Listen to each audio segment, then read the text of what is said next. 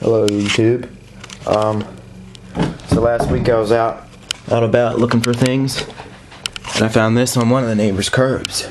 So it's a Pioneer surround sound speaker system. It's, I don't know what the 200 some watts. Let's see what it says. Yeah, 200 watts, 260 VA transformer inside. So I couldn't wait to get it because I actually wanted to use this thing, but when I opened it up, as you can see there, it had a little bit of a burnout. Everything looks okay on it, but it smells terrible. I plugged it in and it didn't turn on. Well, it turned on for a second and turned right back off. So I just decided to salvage nice, beautiful components that still work from it. I got this transformer right here, 260 VA. I rewound it, of course, so it looks like that, and I added a switch. So right now I'm using it for my audio amp. I'm not sure how many volts this puts out because this voltmeter is fried because I tried to measure the current on my ZVS. I didn't try to measure the voltage, it was the current. So weird. So other than the transformer, I also got these really nice capacitors right here. 50 volts, 6,800 microfarads. It's perfect for this circuit. And now since I have 50 volt caps instead of 35s, I can get all the way up to 40 until I modify my ZVS for, you know, more power. So I'm going to show you guys that.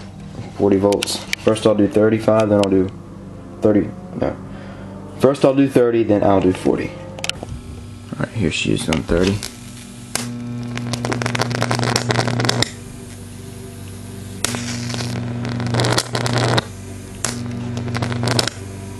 And now we'll get ready for 40.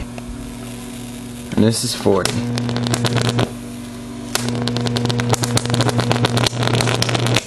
Very big.